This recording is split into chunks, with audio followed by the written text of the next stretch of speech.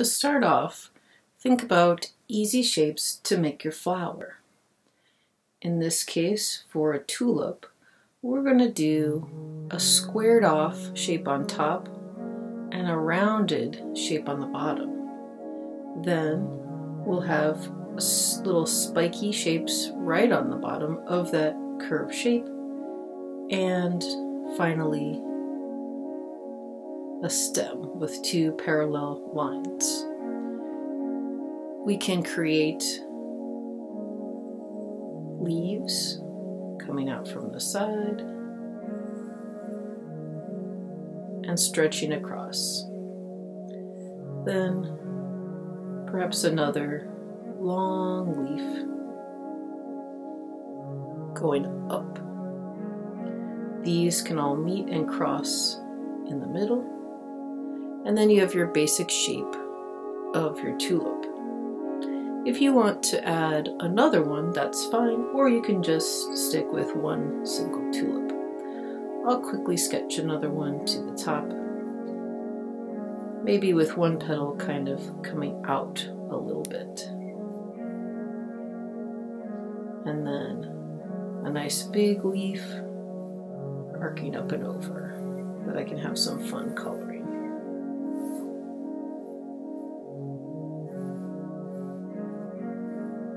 So again, if you want to draw one, two, or more, that's just fine. But you want to have long, pointed leaves and rounded flowers with the tops squared off.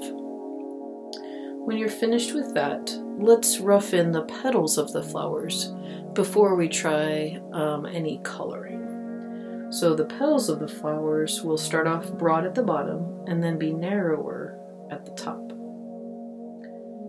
To the side, we'll see a pointed top and a curved side, and then in the back we'd see the rounded top and really not much else. To the other side of that pointed centered petal, we'll see one coming down and around, and then there might be room for just one more on the side. You can take a walk in your neighborhood and maybe see some tulips, or you can look for pictures online. There are a lot of free web resources looking for pictures that photographers have donated. Morguefile.com, Unsplash.com, and lots more. Once you have your petals roughed out and everything in place and proportional, make sure that the stem looks slender compared to the flowers. Make sure the leaves are broad and flat and the flowers are rounded. Then, before coloring, we can erase a lot of these lines. You can use any eraser. I use a kneaded eraser, which can be stretched out to erase a broad area or made into a point to erase a smaller area.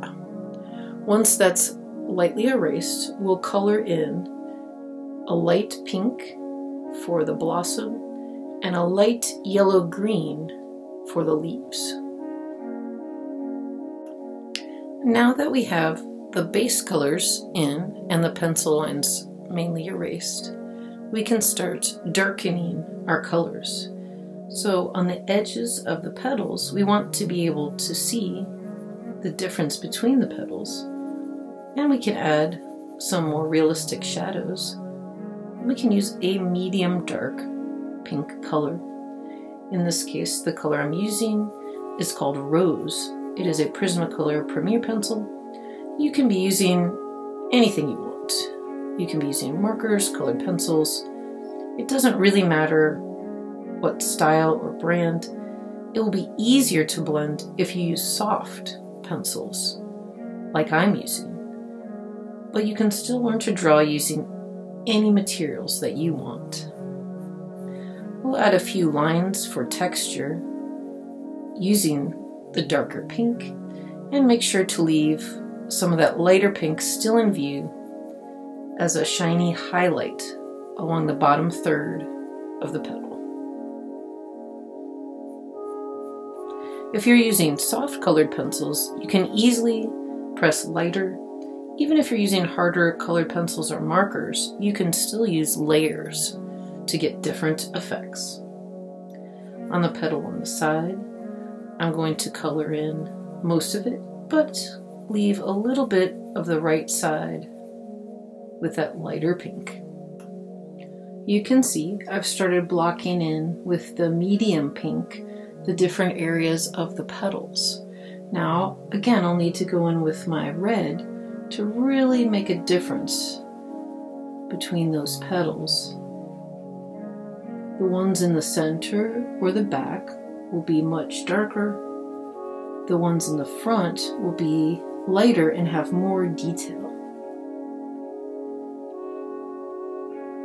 I can press lighter to get a lighter color and harder to get a little bit darker color, or I can add more layers.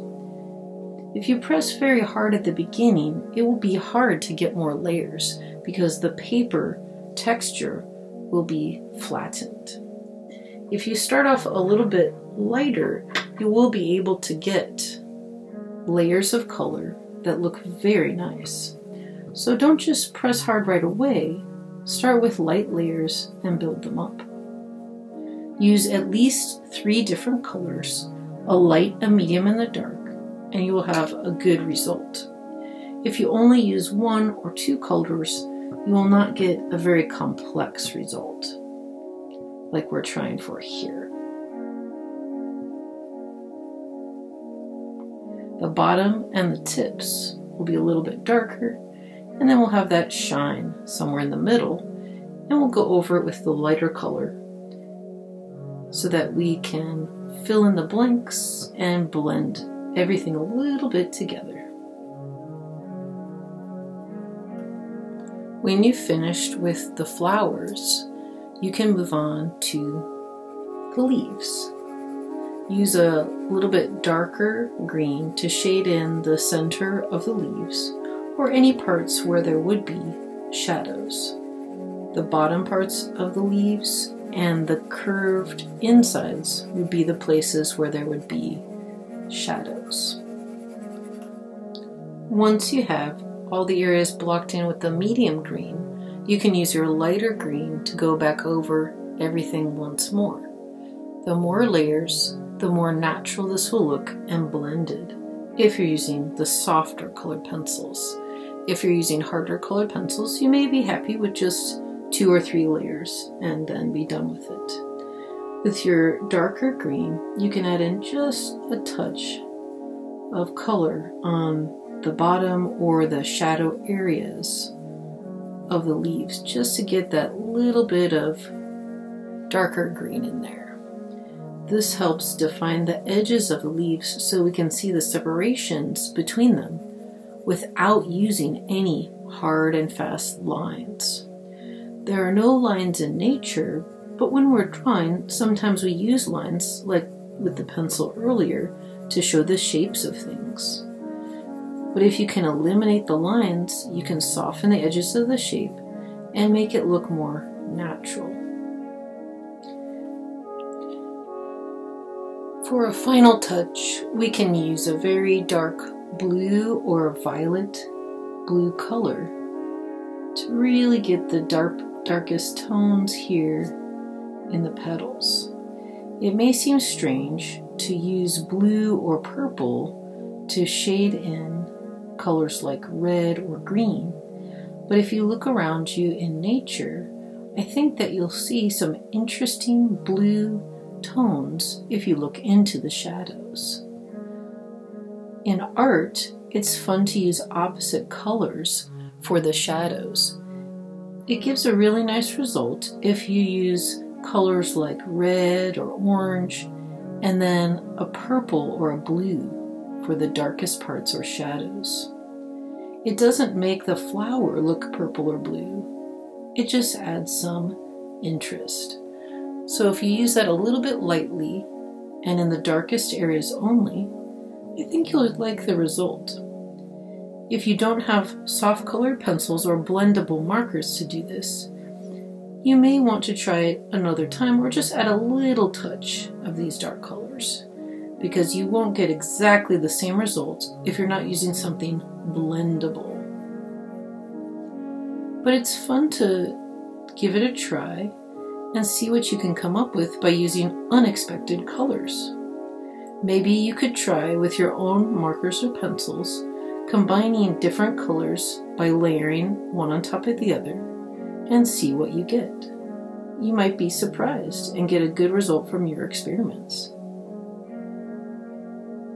For today, I think this tiny touch of this bluish purple finishes off my flowers really nicely, and I can add just a little bit of touch of the same color into the darkest parts of the leaves for a better contrast.